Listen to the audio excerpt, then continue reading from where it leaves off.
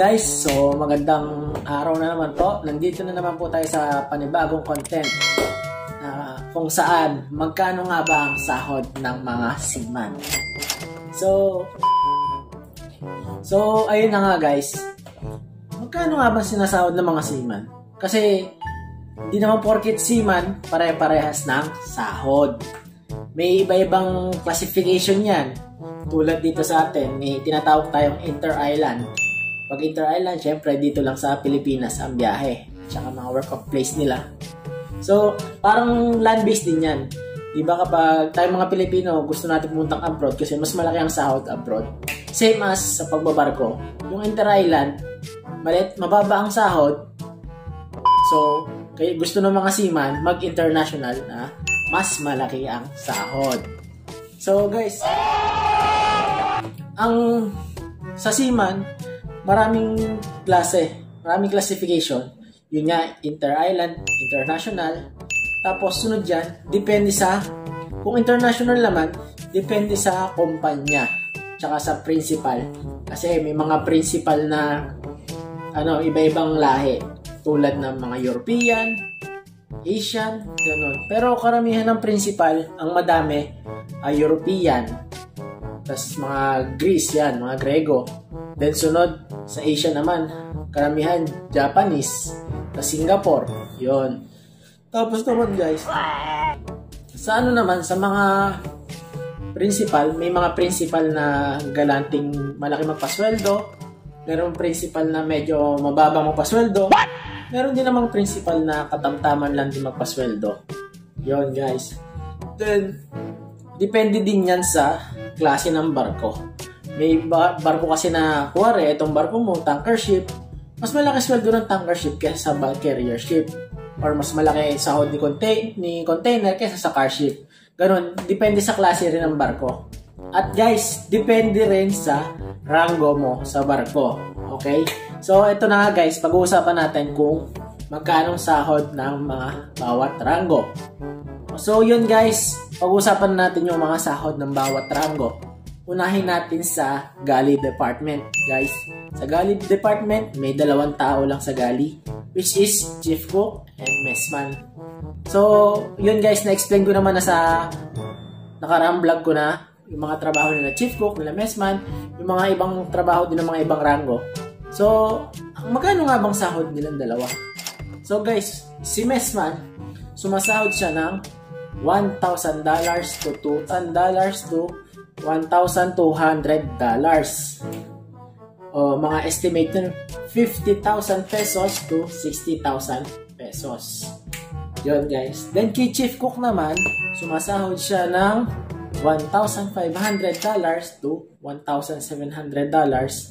Then kapag kinonvert to pesos is 75,000 pesos. 85,000 pesos. So, ayun, tapos na tayo sa galley. Next naman natin is engine department.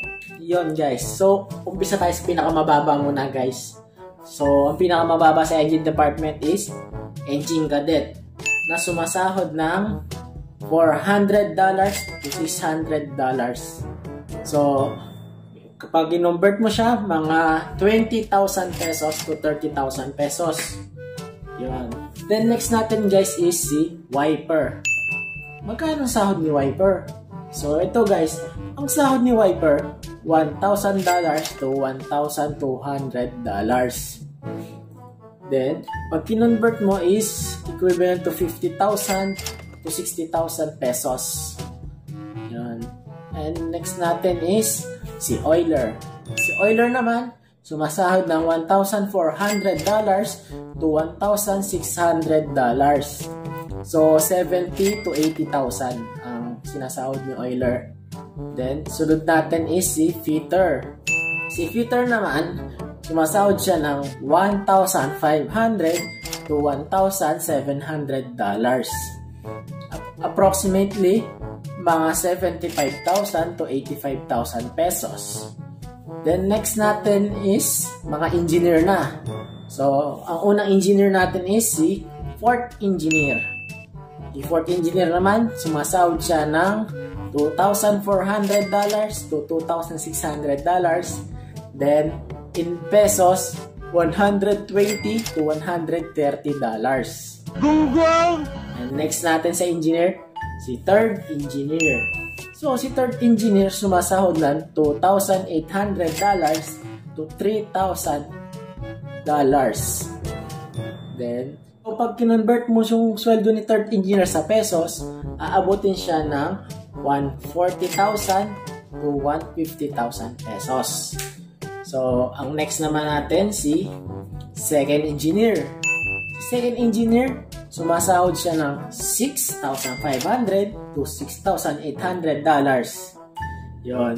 Then so guys, kay second engineer, pag kinonvert mo yung sahod niya, aabot ng 325 peso. 325,000 peso to 340,000 pesos. So, ang next natin is pinamataas sa makina, si chief engineer. So, si chief engineer, sumasahod siya ng $9,000 to $920. So, ang equivalent niyan in peso is 450,000 peso to 460,000 peso. Yun guys. Tapos na tayo sa engine and galley department. Ang next natin is deck department. Ayun naman guys. Ang deck department, ang pinakauna is deck cadet.